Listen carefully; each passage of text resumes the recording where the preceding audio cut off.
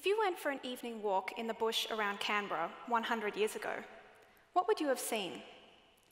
The woodlands would have been teeming with wildlife, small animals such as bandicoots, quolls, and bettongs.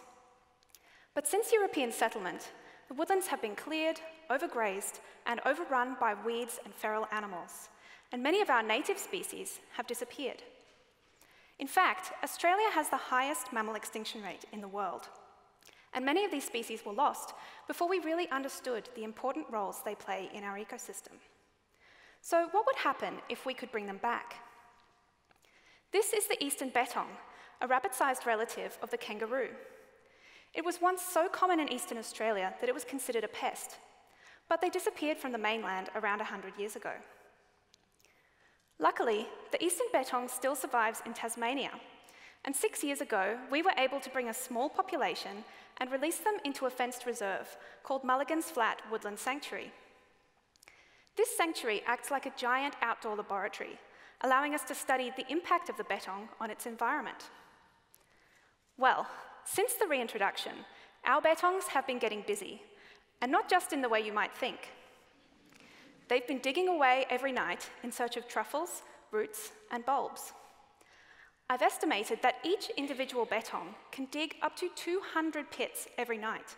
That adds up to 3 tons of soil turned over every year. As a plant ecologist, I wanted to know how this digging would affect the soils and the vegetation. By measuring and monitoring soil nutrients, temperature, and moisture in the diggings, and counting and identifying thousands of tiny seedlings, my research has shown that bettong diggings act like little flower pots, providing the perfect conditions for seeds to germinate. But it's not quite that simple.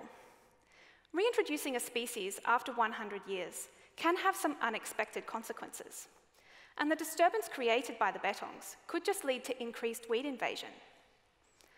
But my research has shown that native plant species actually benefit more from the digging than the weeds. Digging animals like the bettong alter the structure of the ecosystem and provide habitat and resources for other species. And for this reason, they are now known as ecosystem engineers.